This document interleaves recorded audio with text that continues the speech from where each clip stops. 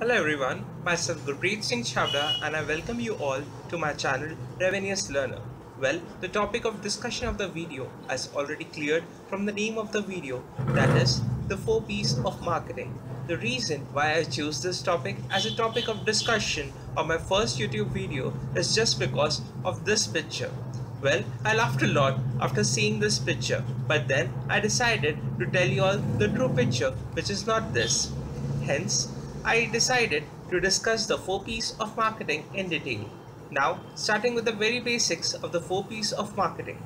The idea of the 4 P's of marketing was first given by Sir Jerome McCarthy in 1960s. It is often said that if a target market is not clear to one, he will always jumble up in all his business activities and hence his business will not be a success.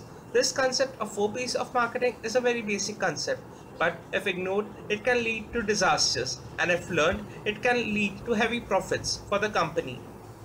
Now, let us move to the main concept of the 4 P's of marketing lies in the idea of marketing mix. The 4 P's of marketing form the basis of the marketing mix model. What does marketing mix means? Marketing mix simply means putting the right product in a place at the right time with the correct price. So what does this exactly mean?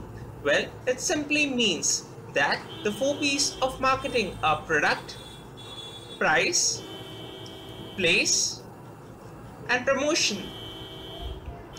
Now moving on to product. Product can be any item that is built or produced to satisfy the need of a person or a group of persons. Now, for any product, there is a certain life cycle involved for which a marketer should do an exclusive research before its launch. Now, the product life cycle mainly consists of 4 important stages, which are the market introduction phase, the growth phase, the maturity phase, and the sales decline phase. Now, what does these 4 phases exactly mean? The 4 phases mean as follows. In the market introduction phase, your product is a newly launched product into the market. As it is a newly launched product into the market, the people might not be aware of the product. Hence, it is very important to make the people aware of the product by doing an informative exercise of campaigning. Now, as you move on from the market introduction phase to the growth phase, your sales and your profit slowly start to pick up. 1 or 2 competitors might enter into the market, but then you can do a persuasive campaign of advertising. As you move on from the growth phase to the maturity phase, more and more competition will start to pick up. In this case, you should do an intensive advertising campaign so that your sales are still continuing to be growing and your profits are also growing. As you move on from the maturity phase to the last phase, that is the sales decline phase, there is a stiff competition in the market and now the product starts to lose its appeal. Now, it is very important to decide whether to further continue with the product or not. In this case, if you decide not to continue with the product, then the production might be ultimately stopped. So, for any product, it is extremely important to reinvent the product continuously during the product life cycle phase. Now, at the ultimate stage is the sales decline phase. It becomes more and more important to reinvent or to modify the product as per the needs of the market in the sales decline phase, because that is the ultimate phase where you can lose the hold from the product. And now, a second important point from the company perspective is that the company also should try to launch new products into the market.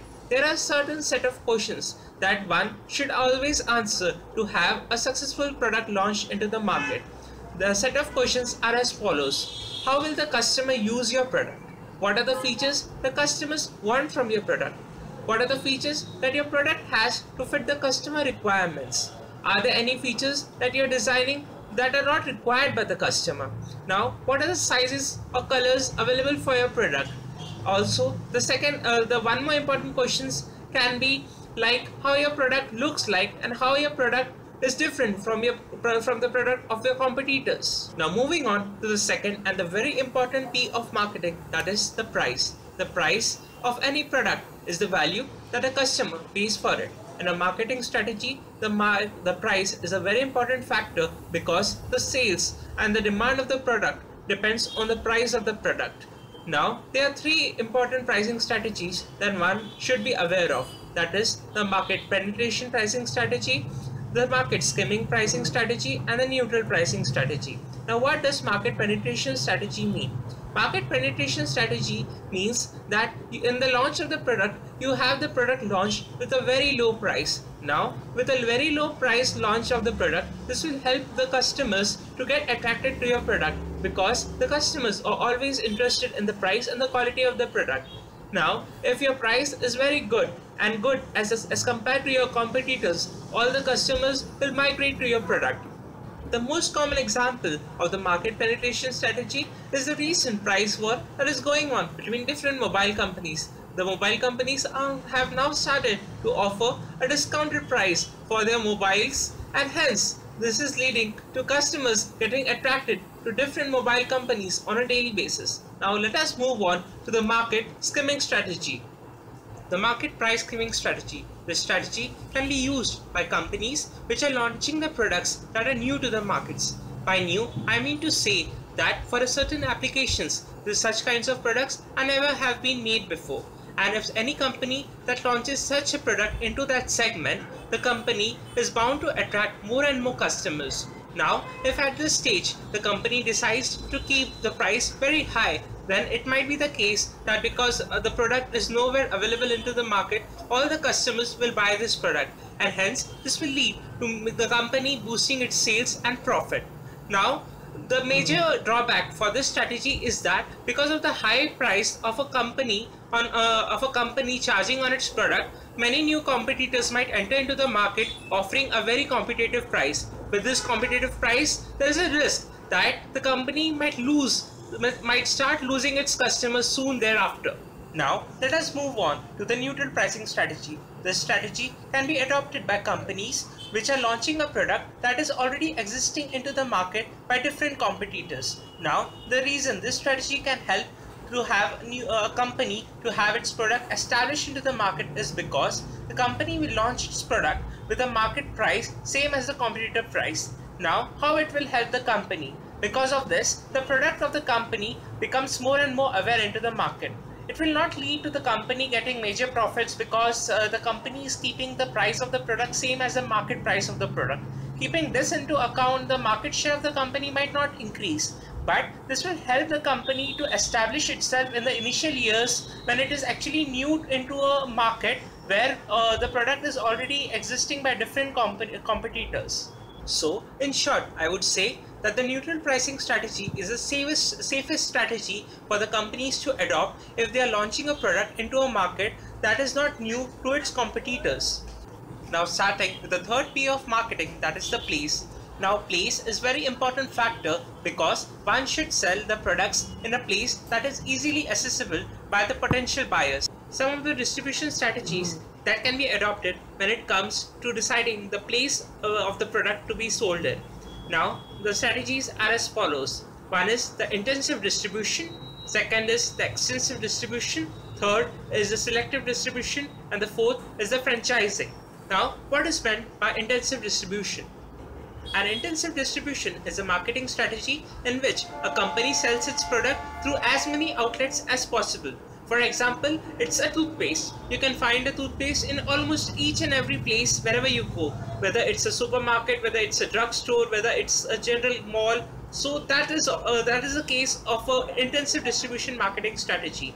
In case of extensive distribution marketing strategy, the company sells its products only through certain retailers at a certain geographical areas only. In short, I can say that in extensive distribution, there is an agreement between the supplier and the retailer of the product that the company grants him exclusive rights for a certain geographical area to deal with that product. Now, let us move on to the third distribution strategy, that is the selective distribution. In the selective distribution strategy, in case of selective distribution strategy, the company sells its product through select outlets in a certain specific locations. And now, moving on to the franchising.